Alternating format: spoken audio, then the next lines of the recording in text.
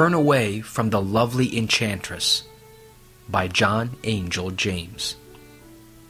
Stop loving this evil world and all that it offers you, for when you love the world, you show that you do not have the love of the Father in you.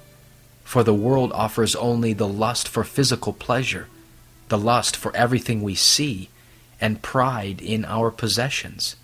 These are not from the Father. They are from this evil world. 1 John 2, verses 15 and 16. Such is the world that assails the Christian, and which he must overcome, or perish eternally. He is aware of his danger from the strength, subtlety, and ever-present activity of this enemy of his soul. The whole current of Scripture commands, runs against the love of the world. In every possible form, it is forbidden. Worldliness is the most thronged road to everlasting ruin. Worldliness does not merely consist in an intense love of money and an excessive eagerness to be rich, but in a supreme regard to that which is visible and temporal, whether these relate to the quiet scenes of domestic comfort or to those elegancies, splendors, and accumulations of wealth which lead a man to seek his highest bliss in these. The world is a foe which attacks us in various places. In the shop, by all the temptations incident to trade and wealth. In the halls of politics and public business, by all the enticements to pride and ambition. In the places of amusement, by all the soft blandishments of pleasure. In the haunts of vice, by all the gratifications of appetite. In the scenes of nature, by all the delights of taste and imagination. In the walks of science and literature, by all the delights of intellectual gratification. In the social circle, by all the enjoyments of friendship. In the domestic retreat, by all the sweets of marital bliss. Oh, how many are the scenes where the world meets man and subdues him!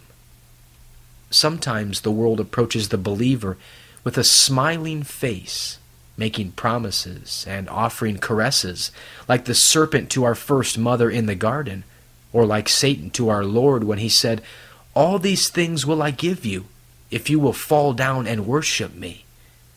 How difficult is it on such occasions to turn away from the lovely enchantress, to keep the eye steadily fixed on heavenly glories, and instead of greedily quaffing the cup of poison sweets, to dash it on the ground.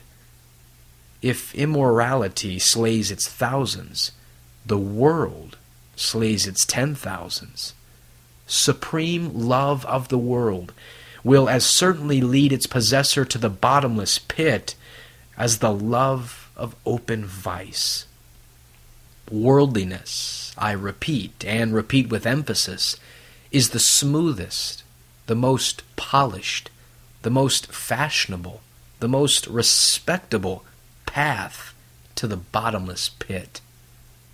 Victory over the world is subordination of the creature to the Creator, of earth to heaven, of temporal blessings to spiritual ones, of time to eternity. Victory over the world is the formation of an unearthly, spiritual, divine, and heavenly mindset and character. It was the sight of your dear cross first weaned my soul from earthly things, and taught me to esteem as dross the mirth of fools and pomp of kings. How all the splendor of earthly things pales before that infinitely more resplendent object, Jesus.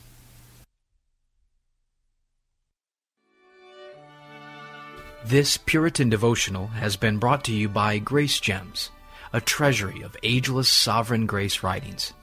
Please visit our website at www.gracegems.org where you can browse and freely download thousands of choice books, sermons, and quotes, along with select audio messages. No donations accepted. Thank you.